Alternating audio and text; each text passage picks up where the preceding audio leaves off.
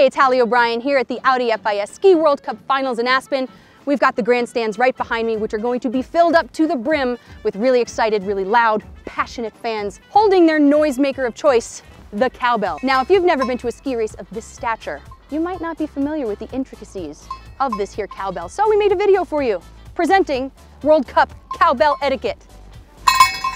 Well, step number one is have a cowbell. You can't really play this game unless you have one. Number two, style points. Now, there's really no wrong way to do a cowbell, but there are some that are super popular and have dubbed themselves nicknames. You've got the town crier. You've got the happy wag. Then there's the livestock, just be one with the cow. There's the too cool for school. And on the flip side, there's the super fan.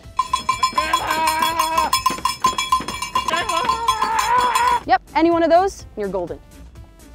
Number three is all about the BPM. Nope, not beats per minute, bells per minute. The faster the skier, the higher the BPM. Oh, that's a good one. Number four, quiet hours. There are none.